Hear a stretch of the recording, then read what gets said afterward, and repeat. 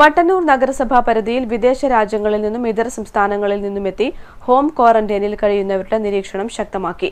59 വീടുകളിലായി 98 പേരാണ് നിരീക്ഷണത്തിൽ കഴിയുന്നത്. മട്ടന്നൂർ നഗരസഭയിലെ വാർഡുതലത്തിൽ കൌൺസിലർ ചെയർമാനായുള്ള പ്രാദേശിക നിരീക്ഷണ സമിതിയാണ് മുഴുവൻ വാർഡുകളിലും നിരീക്ഷണത്തിൽ കഴിയുന്നവരുടെ വീടുകളിൽ പരിശോധന ആരംഭിച്ചത്. ഇതിനു പുറമെ നഗരസഭാ തലത്തിൽ ഹെൽത്ത് സ്ക്വാഡിന്റെ നേതൃത്വത്തിൽ റാൻഡം മോഡലിൽ നിരീക്ഷണത്തിലുള്ള വീടുകൾ സന്ദർശിക്കുകയും സർക്കാർ നിർദ്ദേശപ്രകാരമുള്ള സാമൂഹിക അകലം പാലിക്കുന്നുണ്ടോ എന്ന് ഉറപ്പുവരുത്തുകയും ചെയ്യുന്നുണ്ട്. ഈ കുടുംബങ്ങൾക്ക് വേണ്ടിയുള്ള സാമൂഹികവും മാനസികവുമായുള്ള പിന്തുണ ഉറപ്പുവരുത്തുന്നതിന് നഗരസഭാ ഭരണസമിതി തീരുമാനപ്രകാരമാണ് ഹെൽത്ത് സ്ക്വാഡ് സന്ദർശനം നടത്തുന്നത്. നിരീക്ഷണത്തിൽ കഴിയുന്നവരുടെ വീടുകൾക്ക് മുന്നിൽ സ്റ്റിക്കർ പതിക്കുകയും ചെയ്യുന്നുണ്ട്.